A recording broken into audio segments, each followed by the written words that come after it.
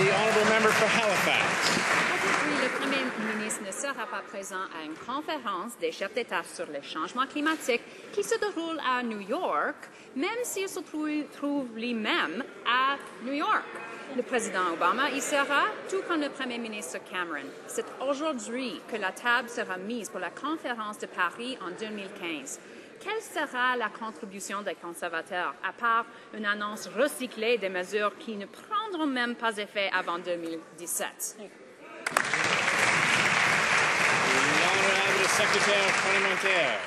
Mr. Speaker, that's ridiculous. We're taking a leadership role. The Minister of Environment is in New York City this week representing Canada at a number of climate change meetings.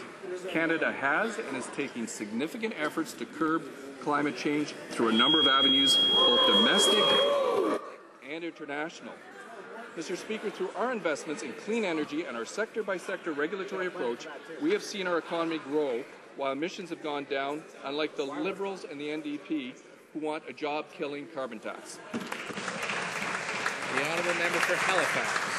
La seule mesure environnementale des conservateurs, c'est le recyclage de réponse. Pendant que les conservateurs montent le bateau, le monde entier se mobilise. Une coalition de 73 États et de 1000 entreprises, menée par le président de la très radicale Banque mondiale, propose de mettre un prix sur le carbone. Et où est le Premier ministre? Absent encore une fois. Pourquoi les conservateurs ignorent la communauté d'affaires qui réclame de l'action sur la question des changements climatiques?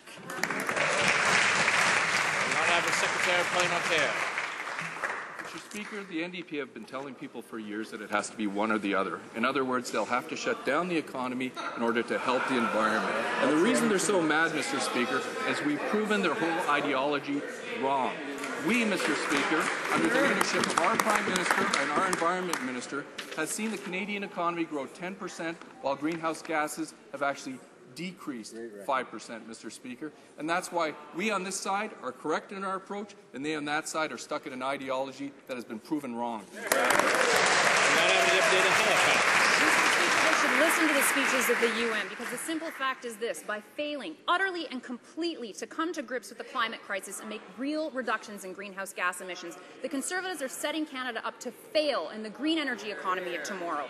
Report after report, the latest on Monday from Clean Energy Canada, shows that Canada will be left behind in the clean energy revolution if the federal government doesn't wake up.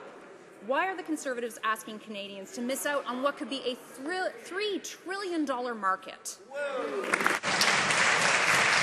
honourable Parliamentary Secretary. Mr. Speaker, as I was saying, our party is the only party that is committed to protecting the environment while keeping the Canadian economy strong. We believe that you can do both at the same time. This is why we've made significant investments to begin Canada's transition to a clean energy economy and advance our climate change objectives. Mr. Speaker, Canada already has one of the cleanest electricity systems in the world, and it's the world's third largest producer of hydroelectricity. Mr. Speaker, over 3/4 of Canada's power comes from emission-free sources, and that's something Canadians need to know. Hear, hear. Honourable Deputy to Halifax. Well, that's rich, because let's be clear, this is the same government that's essentially given up on oil and gas regulations. Canada's going to New York empty-handed on the global fight against climate change. Our allies and our closest trading partner, they get the urgency, and they're taking real action to reduce emissions and boost clean energy. So what kind of climate impacts do we have to see here at home before the Conservatives get it? The honourable Parliamentary Secretary. Mr. Speaker, our government gets it. We realize that you can both grow the economy and protect the economy at the same protect the environment at the same time. Our government is taking important steps to help Canadians adapt to the changing climate. We have made significant investments to help Canadians understand and plan for climate impacts, including Canada's north. This helps our government to produce, Mr. Speaker, credible, science-based information to support planning and decisions-making. This is something that the NDP is against. All they want is a $20 billion carbon tax that will increase the price of everything.